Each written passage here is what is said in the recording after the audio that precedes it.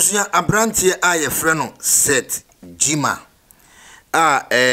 ni din anas na hote din de eye Freezy Macbones sambeka ya ebre a meko UK me ne abrantie no etwetwe nkomo wode tu dwa se o hye eye boxing eye kuturbo o hye at the age of 27 at the age of 27 and o hye eye boxing ase na wo hwe enanim fi a wo mu na or be 30 something years na wodi tu dwa se o sha ase nimpo no na eye enkofo mu hokora no energy di woni mu se da bi boxing de ye sha ase be 10 11 years ebre a wusha kakra na emum o hye boxing ase at the age of 27 de enya ade abetimi akonim. Then I sit down and I calculate my life and I say, now I'm going to start boxing at the age of 27, right?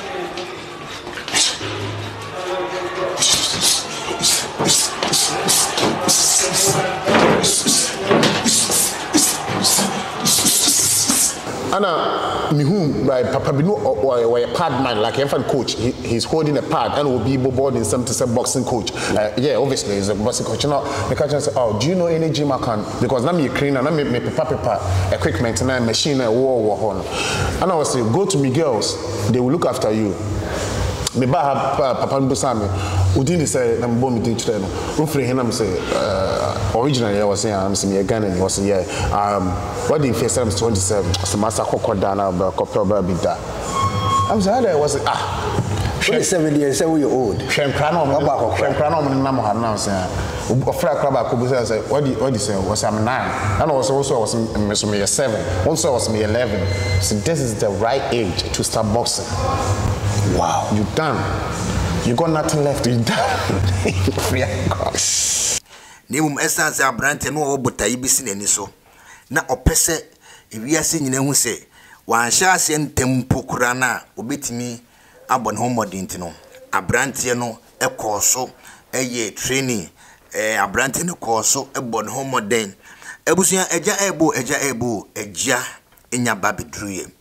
Eye enra na branche no ekoko ne ntokwa I think say etoso professionally no ne ntokwa I think say etoso mienu ana say etoso baako I stand to be corrected ne ntokwa wa fight if we say uvure mu nyina branche no edi nkunim ba enra fight ne de na eye fight bi edana koma so because na eviase nyina ehwe abusunya hwesi bi branche no ne nkasa yem o kasa asa enibre ene ahokeka wode ye dwumadie no etino na ewiase nyina ehwe se abrante no obetime di nkunim anase eye kasa keke ebusuya eja enya babedru abrante mene no kotwa interview ema Ghana fo na omunim no ebi mo hyase se omu follow no nyame ya adom TV stations wo Ghana TV3 mo any other bloggers in hyase se omu follow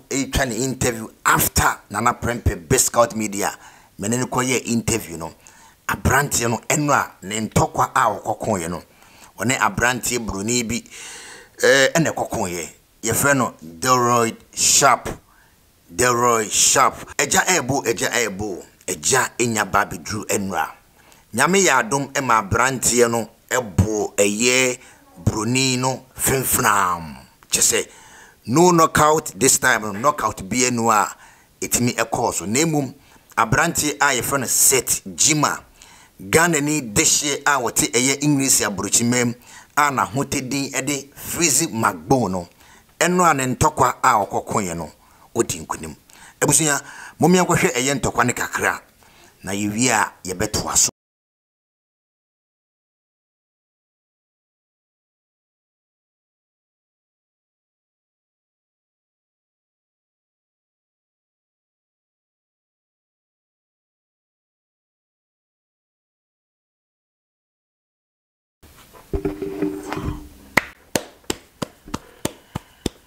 Abusuya we ene entokwa abrante no okodi nkunim edema eye oman konkro Ghana ene eye English abruchimem wowo eye UK na mefasa akonya we so abo eye menua na baso pei wo eye nkunimdie wadi ediama eye oman konkono Ghana ene ono ano ho na ye friend say ye bekoso abonaba so ahye ne nkuna se onkoso na wonye ebusua abrante ni wiye no wode ensem bi atudwa wode ensemfo bi tudwa mumi nkoti eye ne ensem na wode tudwa no ebusua we eye nkuranhye wiase no ade bi a wo ye bia no ye ne ye yire ho ye ni nyina eye determination ene ye friend say wa ho keka a wode bi wura eye ade na wo ye no memmani padaseni embu abem so be kai abrante ne ditudwa menene ye interview no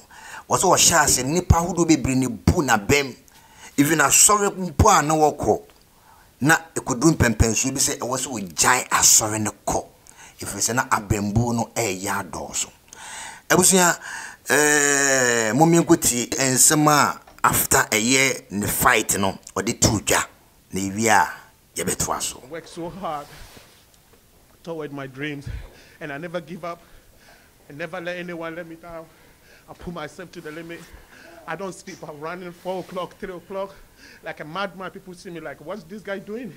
And now this is the answer for those people. They was asking me those questions. You know, and I'm so proud of myself. And my mom, my family back home, they're all watching me. And I make them proud because I come from nothing. A place there was no light, there was no water, nothing there. And I see myself in one of big promotion in the way, Queensbury. Come on, bro. There is a God.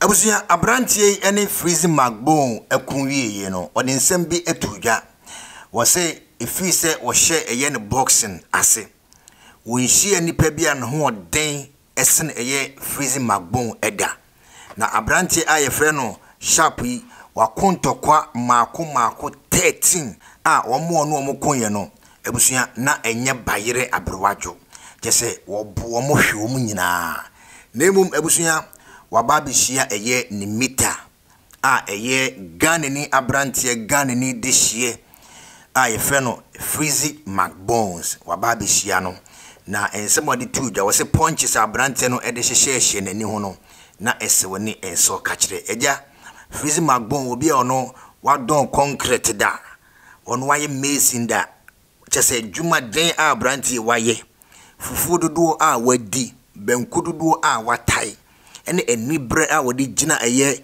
ring ni mu a semwo mu husibia na otototo ne nsa chese na wodi ebufu pa na wura santo kwawiem ida brante na ono a sabi kakra efa nani ho next time so shia Ghana ni bia obe careful if you say ye ba te say awenade etino we ni ensem kakra a abrante no edi tudwa after the match no na ebusuya momien kohwe eye videos a etoatoa so na abrante Freezy Macbones na enye kasa eni dede kwa sibia ne nkofo ka o abrante kura wo dwananum dodo abrante wo dwananum da bi ewiase na ebusuya oni bibi ye na wabo ho moden a enye agudie o ye de ani bre eni vrem etino enye nudwa ono ano wo hwe empempenso ne ba bia wo firi ene botaya esi nani so a abrante no aboa no waboa no wasi ebusuya age is just a number. Age is just a number. Ade bia wo ye bia no ye niye na dan kwama no ebeso abapa e de ma mo me hwe videos no na ewia ye beto aso. And who is your toughest opponent? Fucking you now. Biggest puncher, yeah. Right? Respect that. 100% biggest punch power-wise. Yeah. I've got something for you. How do you do it? I don't know, I just sail through it. I want you to try it and tell me. If you don't want it, It's my. What's that? Freezy yours. It's yours, yeah. Yeah. But you just open my heart. Let me help you out. Now let me help you out. I saved this and I'm going to give it to you. Yeah. You try. It's yours, yeah. After I punch your face, I want you to try. Why not go? It's yours? Yeah. I made that. All right, man. You made them? Yeah.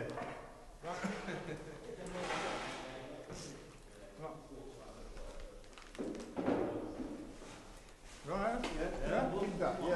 Thank you. Keep doing what you're doing, bro. You deserve everything.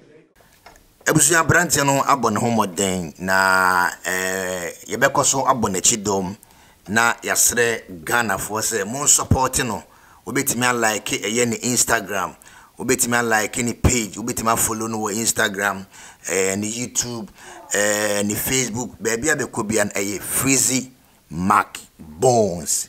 Macbones eno ene ni din a wɔde wɔ hɔ momia support no sɛ ne bɛyɛ a ɛbɛhyɛ afoforo nkran baby abenya Freezy Macbones wɔ bia nyankopɔn wɔn hyira no na wɔnyɛ ne kɛse onkoso said that be okano say a hard work, determination, na never give up. Meaning me say a yewa honkeka and o botaye a isi when sono and no and ne amawo ayen kunim defo. Nyanko ponchao piao.